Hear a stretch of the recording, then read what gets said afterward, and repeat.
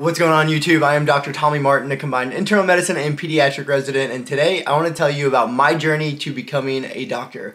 But before we get to this video, I want you to know that you are greatly, greatly loved, and that you are wonderfully and beautifully created, and that you are capable of far more than you could ever imagine. Let's get to the video.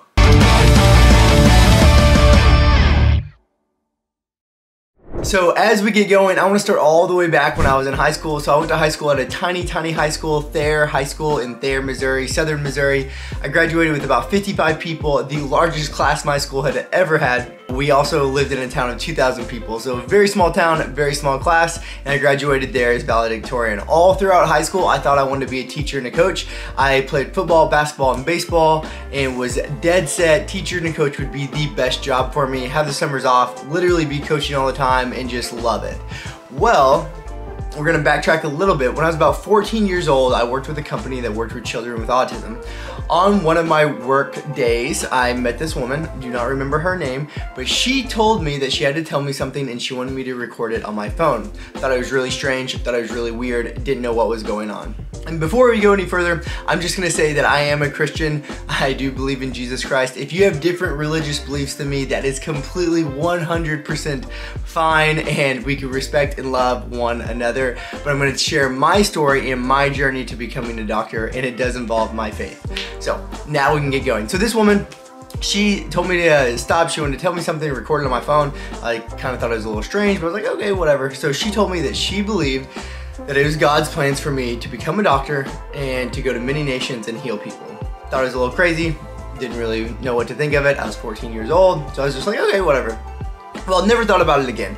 So fast forward to my senior year, gonna be a teacher and a coach. I went on a mission trip to St. Louis, Missouri, and on this mission trip, there was a pastor there who, after the service, asked people that if they wanted to, they can come down to pray. And so I went down there and I was like, I need prayer to figure out what I need to do with my life. I think I wanna be a teacher and a coach. Well, he also prophesied over me, you know, Tommy, that I believe that it's God's plans for you to become a doctor, to go to many nations and heal people in Jesus' name.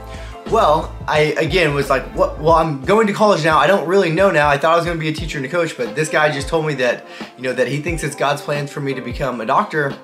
And so I prayed about it a lot. Well, when I got home, my uncle had bought me a new laptop. And on this, when I got this new laptop, I transferred everything from my old laptop onto my new laptop. And when I did that, I saw this audio file. I'm like, oh, that's weird. What is this? Well, that audio file, when I listened to it, it was that woman from like 4 or 5 years ago saying, Tommy, I believe it's God's plans for you to become a doctor and to go to many nations and heal people in Jesus' name. And I was blown away. I started crying, didn't really understand, I just couldn't believe it. And so from that day forward, I decided that I was going to be a doctor at all costs. So from high school, I graduated high school as valedictorian. I went to a small college out in Kansas, Salina, Kansas, Kansas Wesleyan University, which I absolutely loved, and I played football there for 3 years. And throughout my time there, I majored in biomedical chemistry. I graduated with a 3.89 GPA in 3 years. From there, I was like, okay, well, I need to apply to medical school. I hadn't taken the MCAT yet, didn't really have a pre-med advisor per se, and really didn't know much about the MCAT. Well, I was like, well, I've always made good grades. I studied really hard. I'm just gonna go take the MCAT and see how I do on it. Well, that didn't go over so well. I took the MCAT and did absolutely horrendous. But I'd already applied. I'd already sent all my applications to all the schools in the United States, and my MCAT score was just gonna go to them. Well, now that was gonna be pretty embarrassing because I did so poorly on it. So back in the day, we did it on a scale, I think it went up to 36 maybe. And you need about a 30 to 32 really to do well. Well, I scored a 17, which is a 486 on the scoring system now, which is so bad. Well, I don't know what I'm gonna do. There's no way I'm gonna get into a medical school. I got put on the wait list for one, and then I received an email from St. George's University asking me to apply. I was like, I don't know anything about Caribbean medical schools. Well, I talked to my family, and my aunt, who's a doctor, actually, someone that she knows who's a big time surgeon actually went to St. George's. So he kind of gave me a call and said, you should really consider this option. You know, you'll be able to start right away. You won't have to wait a year. You won't have to retake the MCAT, and you could just go and get started.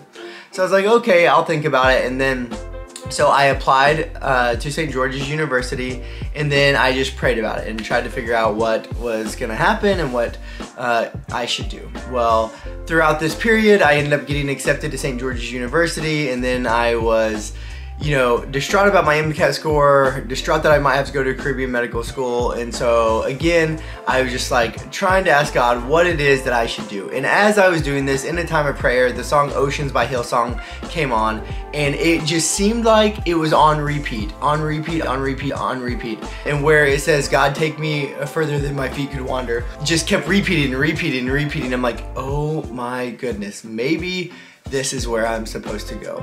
So I decided, I applied in December, got accepted in the middle of December, and went into the January class. So I went to St. George's University, then in January of 2014. At St. George's University, it was one of the hardest experiences I've ever experienced in my life. And I got my butt absolutely kicked, and I had to learn how to study, and that was distressing, and I didn't know if I was gonna be able to make it.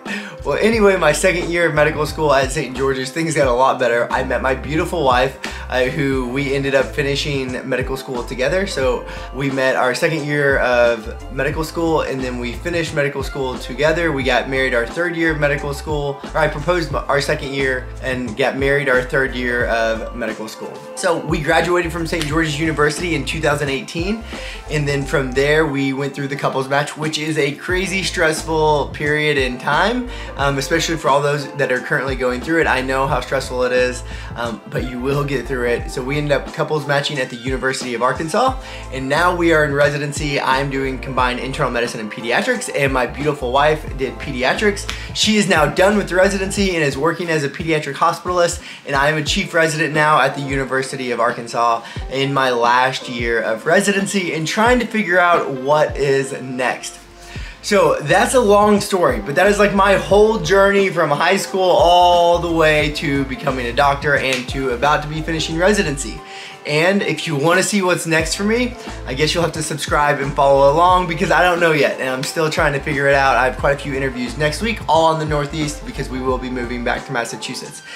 Anyway, let me know if you have any questions, and if you enjoyed this video, please, please, please make sure to like it and subscribe so you do not miss any other videos.